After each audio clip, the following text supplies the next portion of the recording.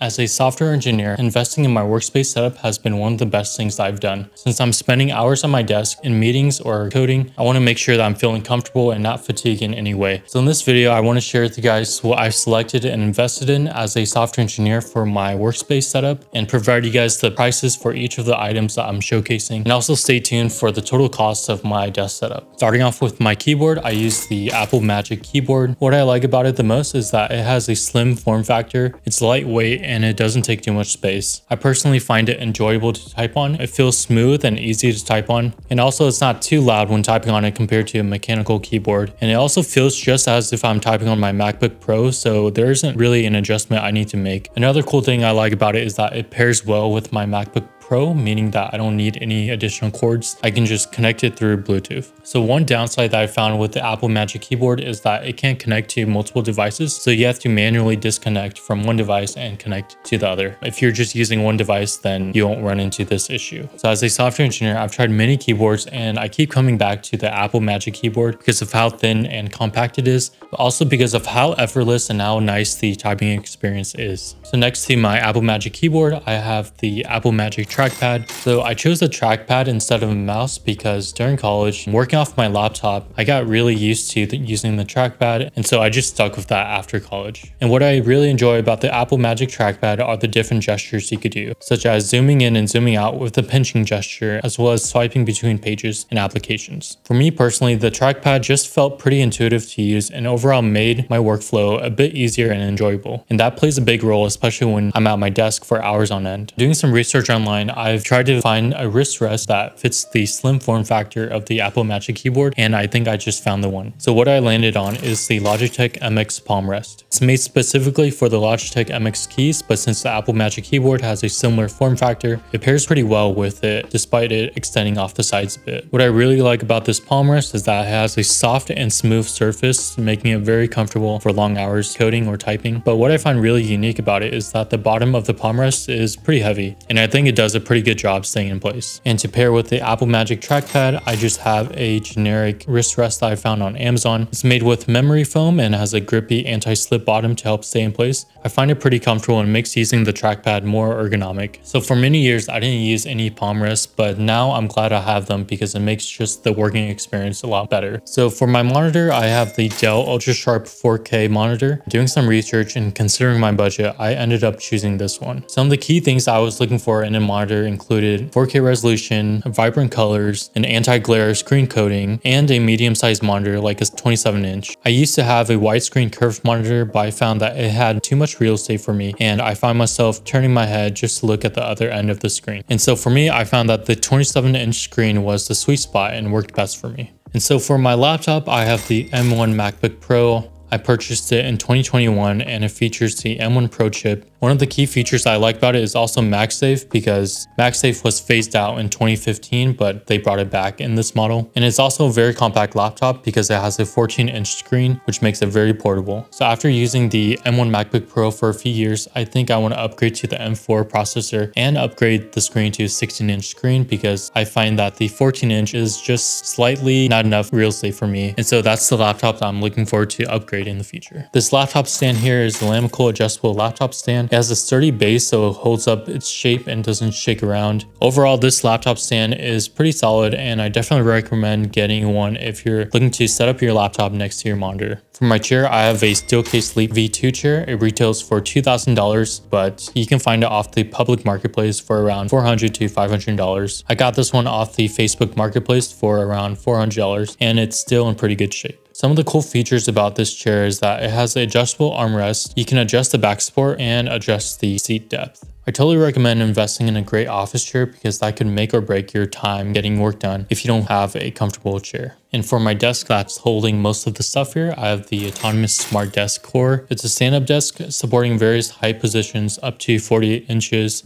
The top desk itself is 55 inches by 28 inches, which I find is just the right amount of desk space and some more. With this desk being a stand-up desk, there's some cable management you'd have to do at the bottom of the desk, but overall I find this desk really enjoyable to use and I don't see myself upgrading or changing this desk for a long time. Lastly, I have my footrest here. I got it off Amazon. It's the Bliss Trends footrest. I wanted to get a footrest because I wanted to get a more ergonomic experience. This footrest has very sturdy memory foam, and I find that it's also very comfortable on my feet. So this is currently my desk setup. Everything here that I listed costs $3,822, but excluding my laptop, it would cost $1,822. I definitely recommend investing in your workspace if you're spending long hours at your desk. And if you want to see more of what I do on my desk as a software engineer, I'll put a video up here for you to check out, and I'll see you in the next video.